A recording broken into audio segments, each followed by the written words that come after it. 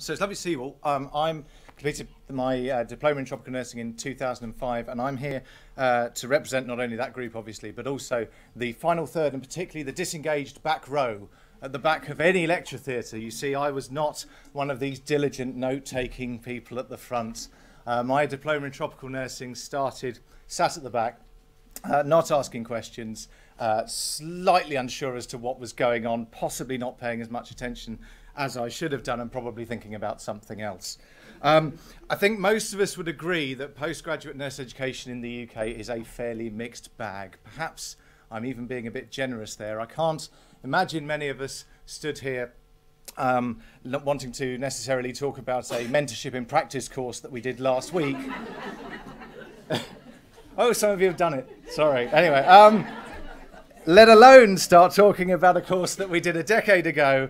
But the thing is, when you talk to people about this course, all you ever get is positives.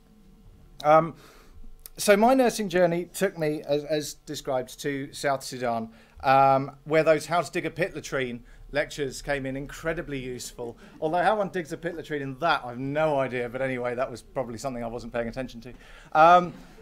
The other thing was the midwifery stuff, which I had entirely ignored at university, and then suddenly became very prescient when it came to South Sudan, and there was no midwife for 400 miles in any direction. So that was very important. The other thing that came out was this had been released during my diploma in tropical nursing, was the latent inner geek within me, and during the lab sessions, this latent inner geek erupted from wherever it had been, and I found myself spending a lot of time in the lab in Sudan telling people to look for headphones in the falciparum malaria, and only on about day 5 did it become apparent that not only was malaria possibly a bit of a mystery, but so were headphones. And so we then had to do some drawing, which helped.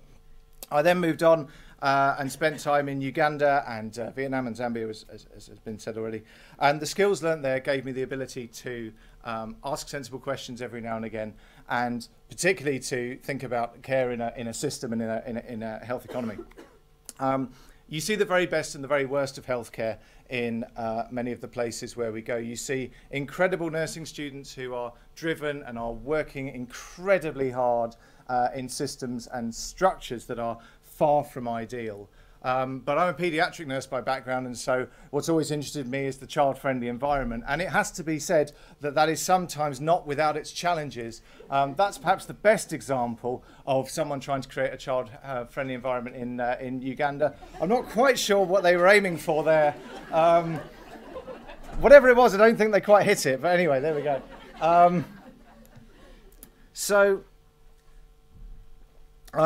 I had long laboured under the misapprehension that the problem with low resource settings was the lack of resources that I could see, lack of medical equipment, lack of stuff, effectively. And what this course taught me more than anything else was that actually the most important element of any healthcare system is its people. In a very strange cycle of life, about a couple of years ago, I came back to the UK and began work at the Royal College of Paediatrics and Child Health. And found myself running these very large health programs that required lots of nurses to come out and volunteer with us and work in paediatric settings, supporting district hospitals across Myanmar and Cambodia. So I needed a lot of nurses quite quickly, and of course there was only one place to come. So now I'm in this very privileged position of being able to see all these recent graduates from the Diploma in Tropical Nursing who've now come to work with us, and it is very clear that they have the same ethos, the same drive and the same vision I think that we had, although in most cases they're vastly more competent than I ever was. And it's been a real privilege to meet them and see that all of that has come from their diploma in tropical nursing. It's very clear that it's been fostered here. Very early on in my diploma in tropical nursing, I remember Claire talking to us about the importance of doing a master's, and we all nodded sagely. Although you wouldn't have seen me, Claire, because as you know, I was at the back. In my head, I was thinking, not a chance, no way. I am never going to do a master's. No hope in hell. I subsequently did come back and do a master's, largely due to the significant verbal kick that Claire had delivered, and also, of course, the school and its course more in general. But much more important, and this is the most important thing really, that this course has given many of us the confidence to think about the things that we know and understand our relevance to global health in its entirety and humanity in general. Nobody can speak for nurses apart from nurses. There is no one who is just a nurse. I spend quite a lot of my time now sat at the back, not of lecture theatres, but of large conference rooms and global health meetings. It is still staggering how little nursing is considered and how much it is seen as a bit of an afterthought. Some people describe their clinical specialties as the forgotten child of global health. It is sometimes difficult not to draw the conclusion that nursing is the forgotten child's imaginary friend. The WHO, as we've heard, estimates that nurses deliver an enormous amount of healthcare, professional healthcare globally.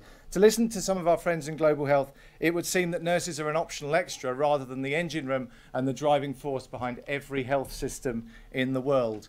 Slowly, very, very slowly, the world is waking up to the importance of an educated and strong nursing workforce as being a crucial element in improving child health outcomes beyond a privileged few to the many. And to say that this school in general, and Claire, our sister in charge in particular, were ahead of the curve is to vastly underplay their importance and vision. The impact on this course has been very important in my life. It has taken me to places that I never thought I'd be. And I'm in this tremendously privileged position of being able to see the importance that it's played in lots of other people's lives as well.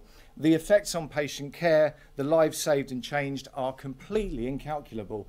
But it is no exaggeration to say that every corner of the world and every possible health setting has benefited from the knowledge and skills that people learnt when they were here.